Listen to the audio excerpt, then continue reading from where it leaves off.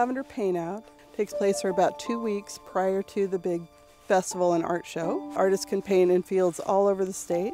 Participating farms or members of the Oregon Lavender Association. They can then show their work at the Willamette Valley Lavender Festival and plein air art show, which happens at the end of the paint out in Newburgh at the Chehalem Cultural Center.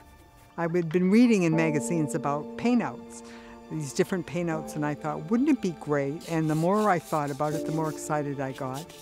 In the first year we had 6 people.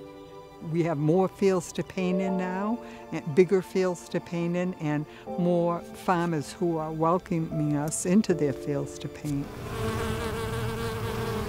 There's usually tons of bees because they love the lavender.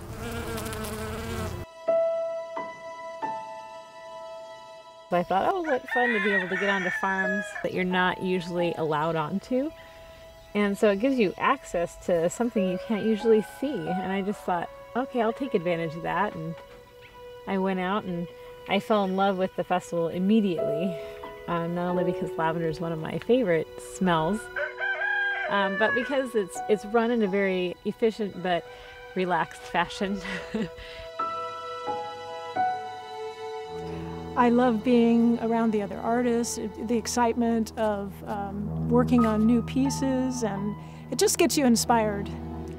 I work on lights and darks, cools and warm colors, and then you squint to see if you've got the right values. And hopefully you do. These are dry pastels, and I take these out in the field because I find that I don't have to spend the time mixing the color. I can just, place the color on and go. And as a result, I can do, a lot of little pieces in a short amount of time. When I first started it, it was in the evening. I'm painting what I remembered, but I still have the essence of the warm and cools of the greens and the purples, and I'm trying to lock those in right now. You hear roosters crowing in the background.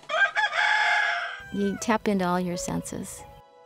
And there's just this connection with the earth when you're outside painting.